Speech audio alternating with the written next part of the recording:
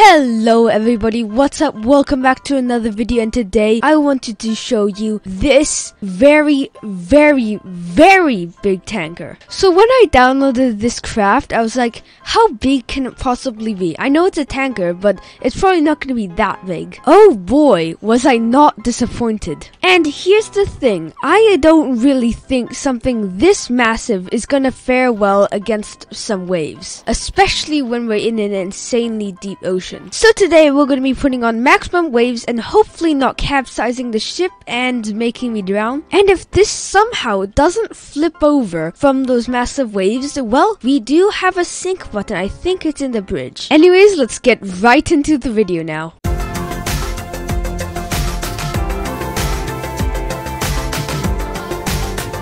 Okay, so with these massive boats, most of the time you can't even find a ladder to get up. Yeah, it kind of looks like there's no way for me to possibly get up without, teleporting. So let's waste no time there and just pop up on here. Oh, hey guys, fun fact, this ship was actually a real ship and it was made, but I think 14 years after it first set sail, it actually sunk. Which kind of makes sense given how massive this tanker is, but apparently it was because of some weird manufacturing error because, I don't know, some components were misplaced. Alright, enough with the history lessons, let's actually turn this on. Okay, so here we have extremely important switches. Detail, detail, detail, to be added. Detail, detail, and detail. Oh, and don't forget the most important part of this system, nothing. These switches are very important to operating the ship. Okay, enough with the jokes, let's throttle up. Wait, it doesn't work? Are the propellers not spinning at all? Well, I can't even check because my camera actually doesn't even reach halfway to the ship. There's an entire other half of the ship that I can't even reach with my camera. Anyways, I think it's actually this throttle lever. Oh yeah, that's definitely it. I can hear that sound. It is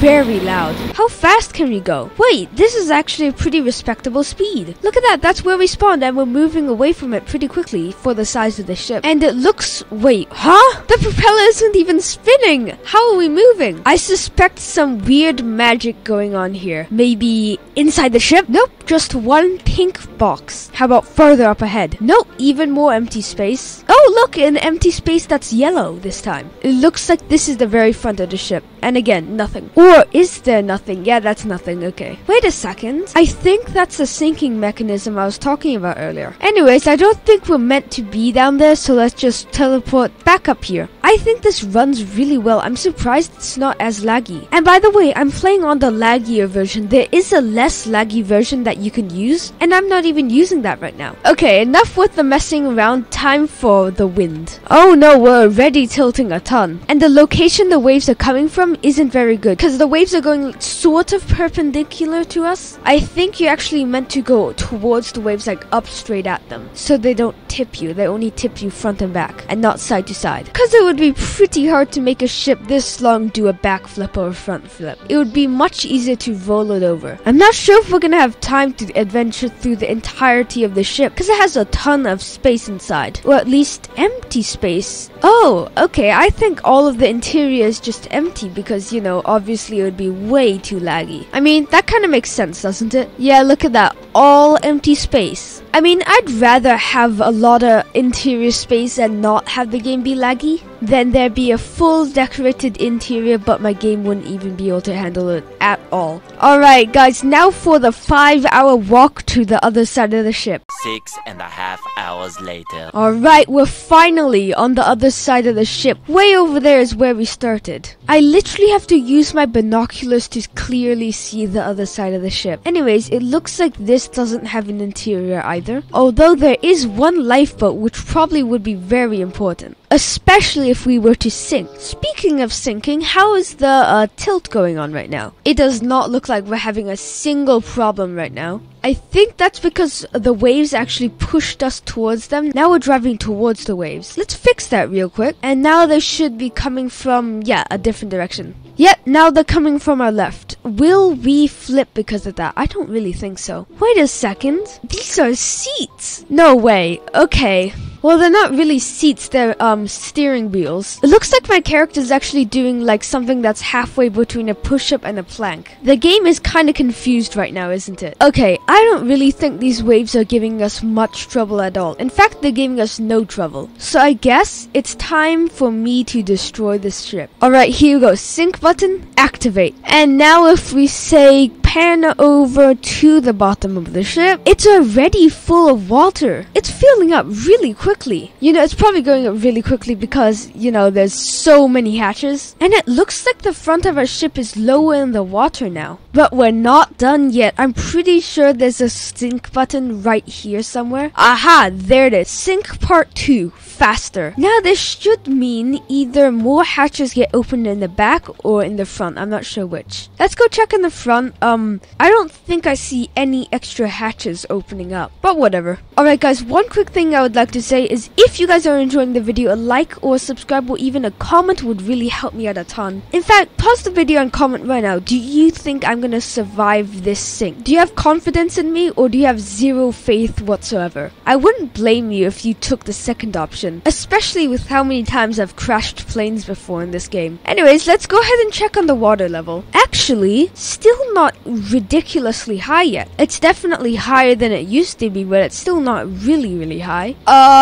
Guys, I think I just broke Stormworks. Okay, good. It's not actually broken. What was that, though? Wait, can I recreate that? I don't know how to recreate that. I just teleported my character to take a cool thumbnail and a quick time lapse, and the whole ship turned into this massive platform. Okay, let's just ignore that, shall we?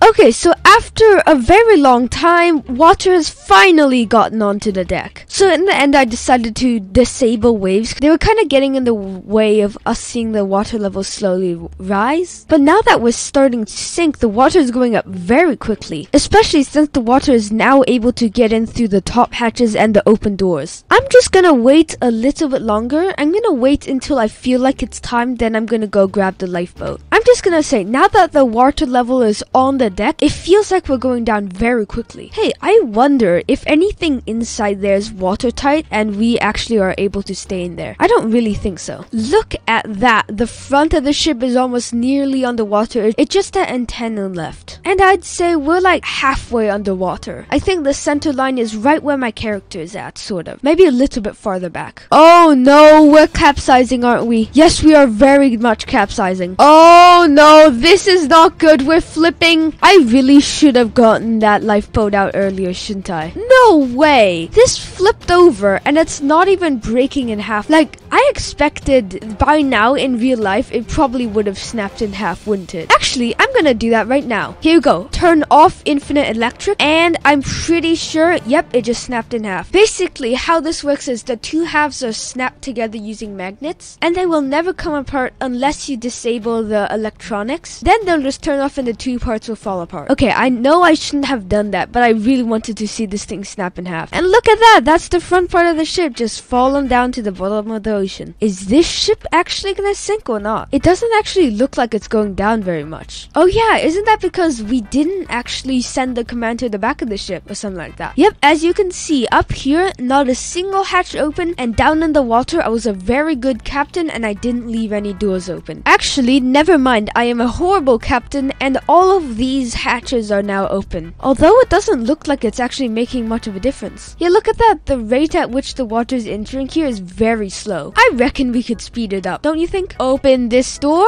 let the water in. Can I swim inside? Does it not let me swim inside? I just want to go inside to check it out. Nope, I don't know why. Maybe there's some sort of invisible collision. I wonder if that's a glitch or something. If that is a glitch, hopefully they fix that. And let's open this door and let's pop back up to the surface. It kind of looks like we're going down a little bit more than before. If I can parkour my way up the ship, yep, we're already at an angle. Okay, I'll just be quiet and turn on a time lapse so you guys can watch the whole thing sink.